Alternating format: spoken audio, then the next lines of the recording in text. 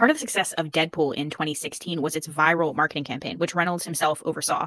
On the back of the film's $782 million box office takings, Reynolds decided to launch his own production company slash advertising firm. It was called Maximum Effort, and it debuted in 2018. Initially, Reynolds only made ads for his own companies like Aviation Gin and Mint Mobile, but he soon expanded to anyone willing to take a risk on Reynolds' comedic instincts.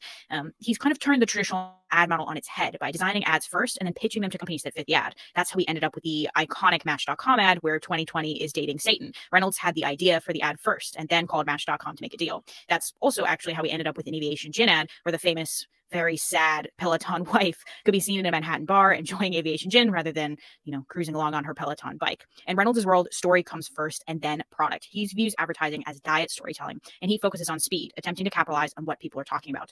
The comedic genius himself calls this fastertizing. And in the post-targeted advertising world, it's the perfect way to stand out from the crowd.